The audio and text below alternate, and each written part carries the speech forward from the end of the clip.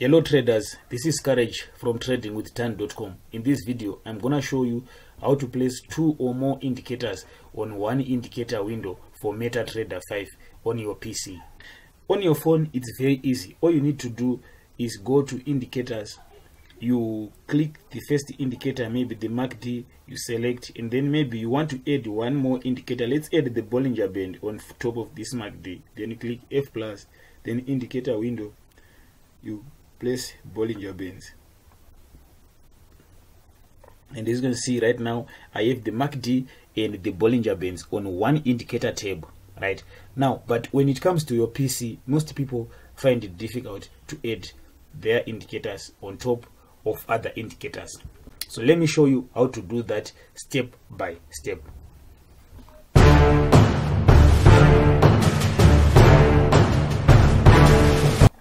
So the first thing that you want to do is go to view. Once you go to view, you scroll down to navigator.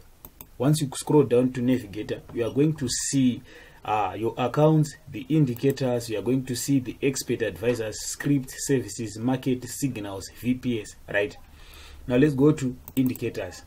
Once you go to indicators, we are going to find the MACD first. The MACD. Once I double click the MACD, and I will set the parameters, and I'm gonna set close.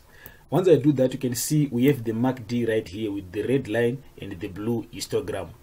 Now let's say I want to add the Bollinger Bands on top of this MACD. All I need to do is go to the indicators on trends, right? Click on trends, then I'm gonna find the Bollinger Bands right here. So instead of double clicking it, I'm gonna drag and drop on top of that MACD. Once I do that, it's gonna tell me to select the parameters. I'm gonna select 200 deviation 2, and then I'm gonna apply to first indicators data, and then I'm gonna select OK. Once I do this, you can see that we have our Bollinger Bands right on top of our MACD.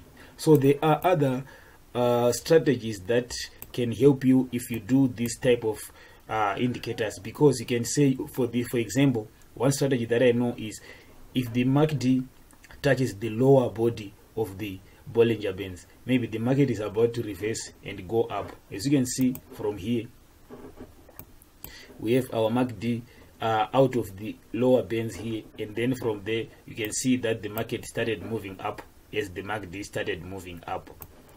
You can see again here the MACD touches the upper band, and we see the upper band, the market is right here on top, and from there, as the MACD started moving down, the market started moving down. Right, again here you can see that the MACD was on top of the upper band here, and then we see from there the MACD started moving down, and then when the market started also moving down. It's a very simple strategy. If you want to learn more about this strategy, leave me just leave a comment below, and I'm gonna show you how it works.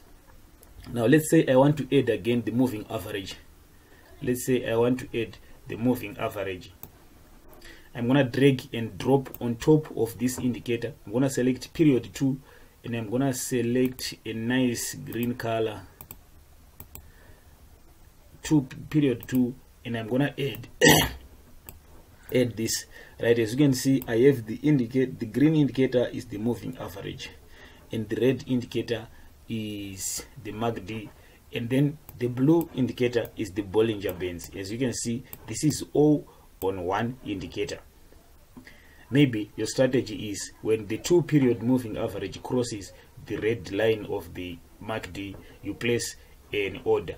For example, right here, you could have placed an order right here. You could have placed a sell order again right here. You could have placed a buy order right here.